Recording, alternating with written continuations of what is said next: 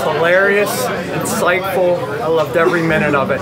If you ask me about a lot of Beelzebub's other works, I'll tell you that they are funny and ignorant, and I think that ignorance as a form of humor is very effective, but this film is more of a spotlight on the ignorance that Beelzebub deals with outside of the camera, and the stuff that Beelzebub has to deal with, the ignorance of others, and as well as being extremely funny, it is very insightful, and I think it is a great companion piece to Ass Monster, and even funnier than Ass Monster because I think there is a lot more reality in this film. It's a true story.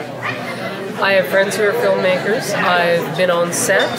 I know this is absolutely what happens, and I am very grateful that you've captured that so realistically, so honestly. It's beautiful. It's beautiful work. Thank you for doing that. Well, I've watched a lot of Beelzebub movies.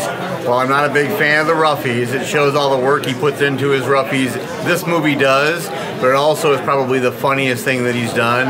It's like a straight comedy that works very, very well, and I was glad I got to see it. I'll be buying my copy shortly after I get done doing this. Well, I just thought it was really super funny, and I can agree throughout like 75% of it, I was laughing so hard it made me want to cry. I've seen several of Bill's movies, and this gives a little insight into the shit he has to put up with, and explains a little of his madness, and it's funny as hell, and I'm gonna buy the DVD. You're hysterical. You've got great timing.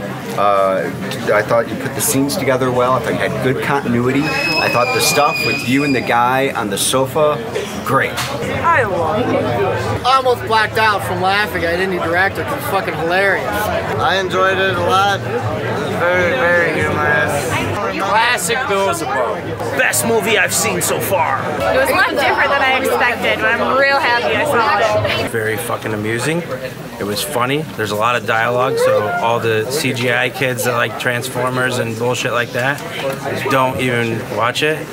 If you enjoy good dialogue, you want to laugh your ass off at a movie, you want a little insight into kind of what goes on in the real world of indie filmmaking, it's a pretty good, pretty close for a parody of what really happens.